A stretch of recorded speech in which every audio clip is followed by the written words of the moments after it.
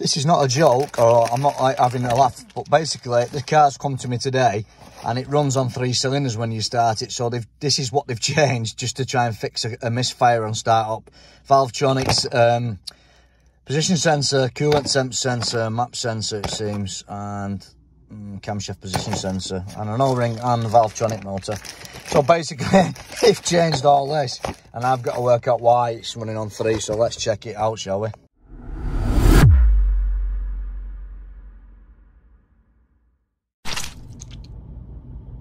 Really running rough now, awful. Pure fuel.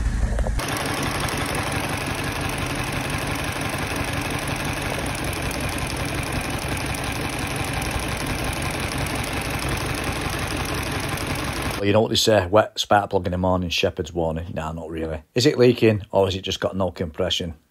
The valve's open, something like that. We need to do a bit more work, don't we? But there's definitely fuel there, so it's definitely fueling.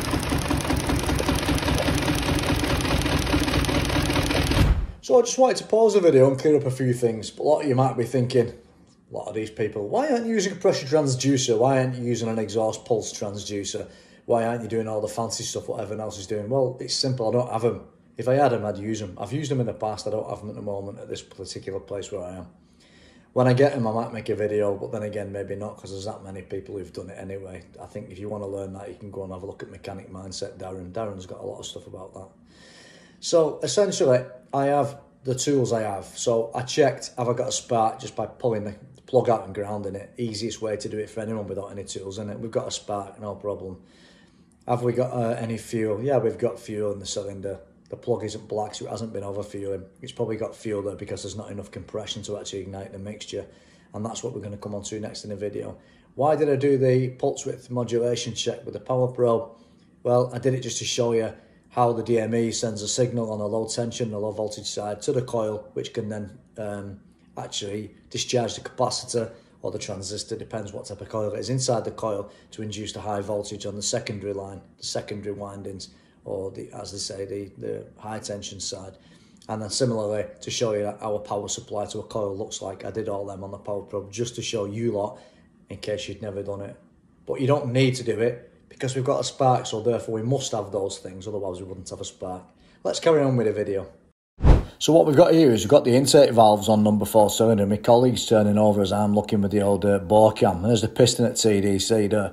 As you can see, the intake valve isn't opening, so that's why we've got fuel. It's not that we've got no compression, we just don't have any air. Simple as that.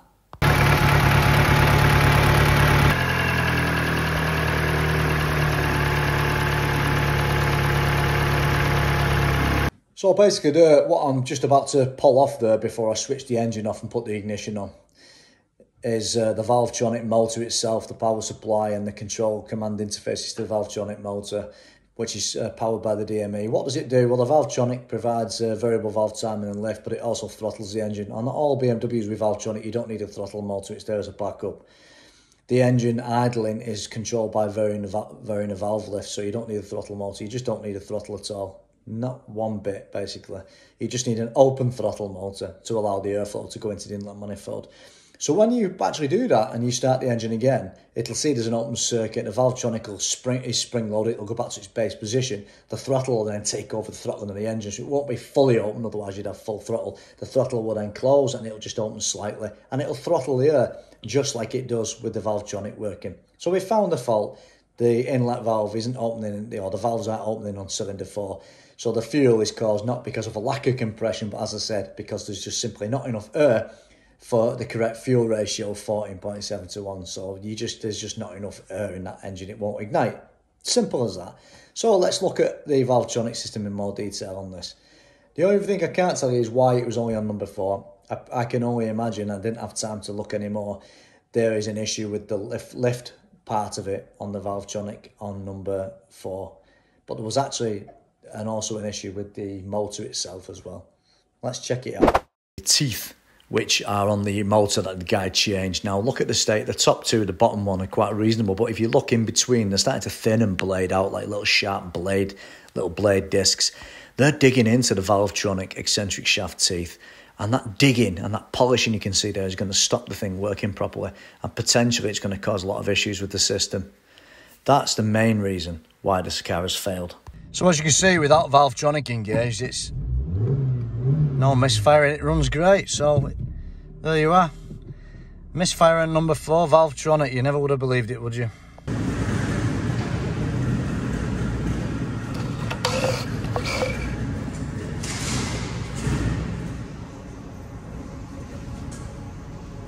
And just to finish off there, this is what the eccentric shaft receiving part looks like.